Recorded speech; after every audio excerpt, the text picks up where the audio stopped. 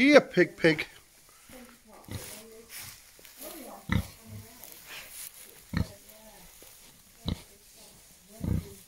How you doing?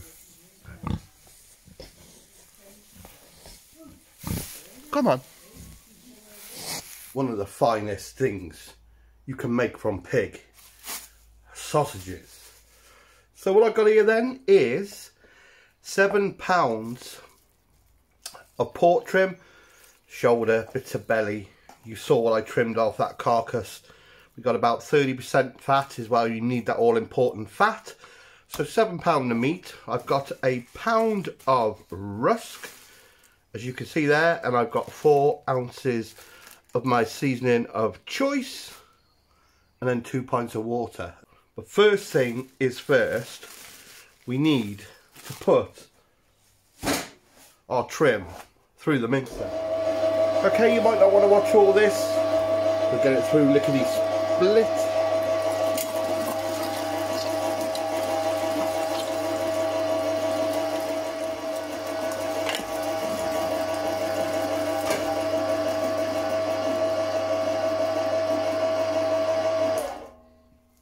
Job is a good one. These lovely old trays are so sought after. They're worth quite a lot of money. So if you ever see them and you want one, grab them. They are just wonderful for all butchery manufacturing. Gonna put in my meat. Gonna put in 1 pint of water to start with, just to get it all sticky. Beautiful.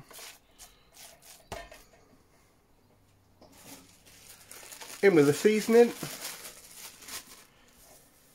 Now this will make a 10 pound batch.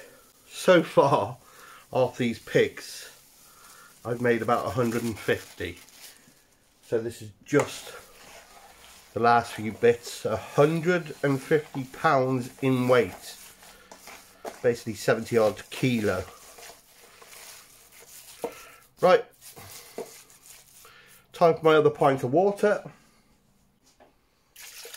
In we go.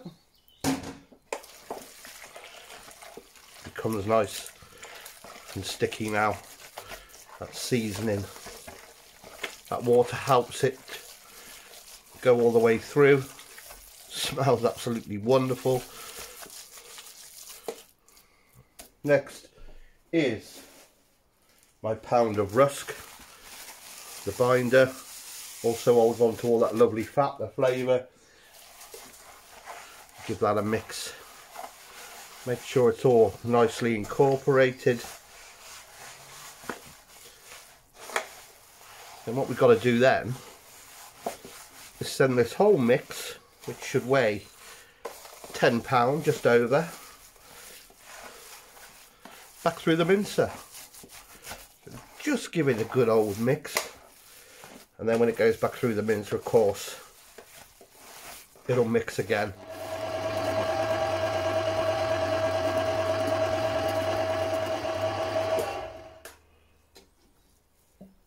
Lovely, lovely sausage meat. But we don't stop there. We now have to mix again, find that fat to the lean. We want to get it real sticky, so when you lift up a handful, it sticks.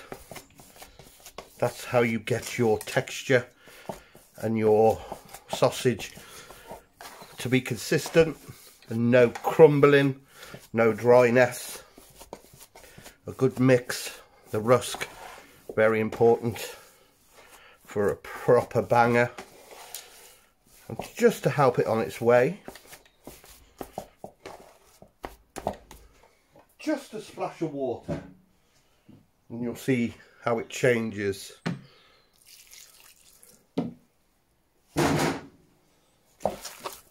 You can get your hand in.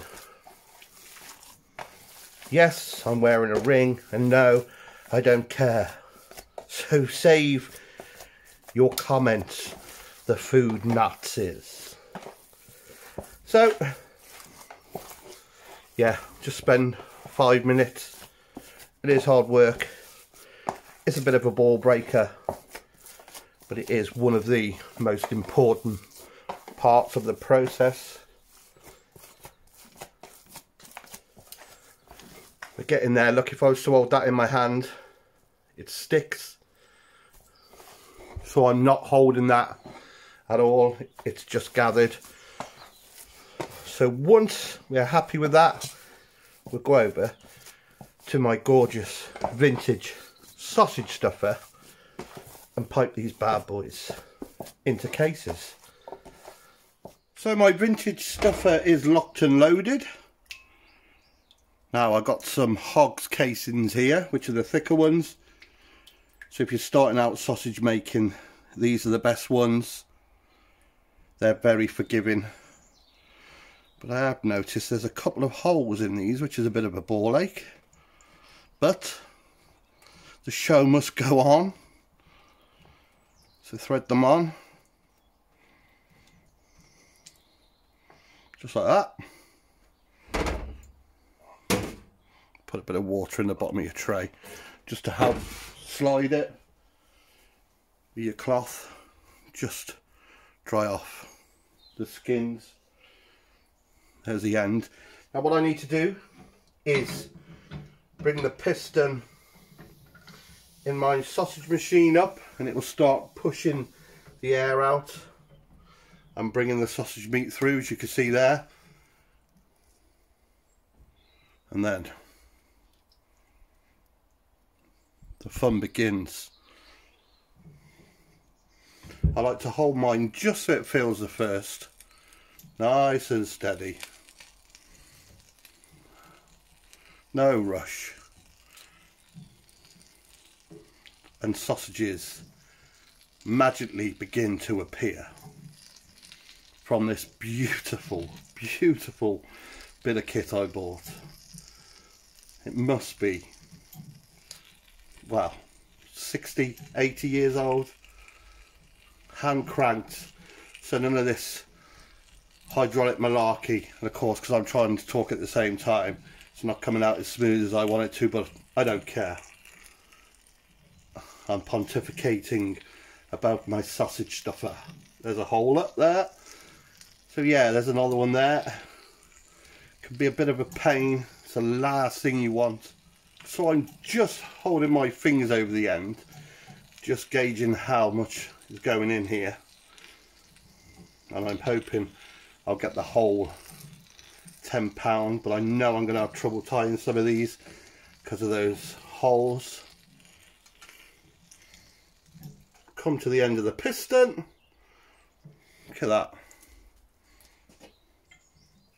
Okay then, so this is called a chain of sausages, and we are going to tie it into links. I'm just going through, just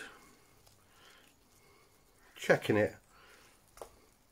Now I'm really wary of those splits there, which are a nightmare. So like I said, if you're new to this, I wouldn't bother with those. Just take them off and put some clean ones on. Some clean ones. You know what I mean. So here we go.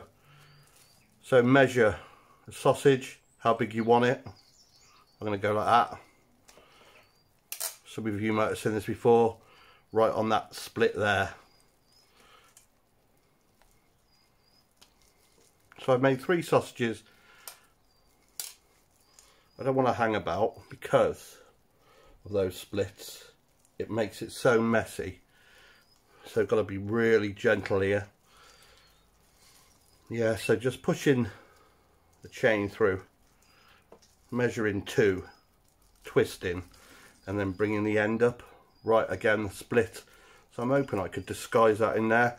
It won't affect the sausage, just makes it difficult because the meat will swell anyway when it cooks, and then the skins will dry around the meat anyway as well. So yeah, no problemo.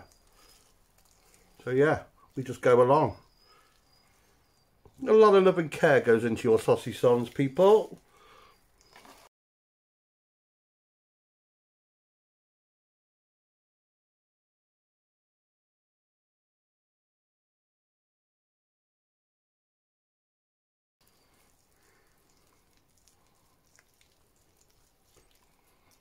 finish that one off, I am actually going to just shorten it, give it one of them, some monster sausage, tie it.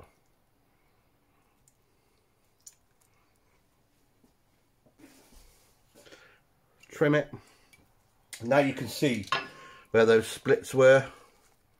The pressure is forcing them out, but most of them are perfect. There's your sausage. How to make sausages from your piggies. Good, isn't it?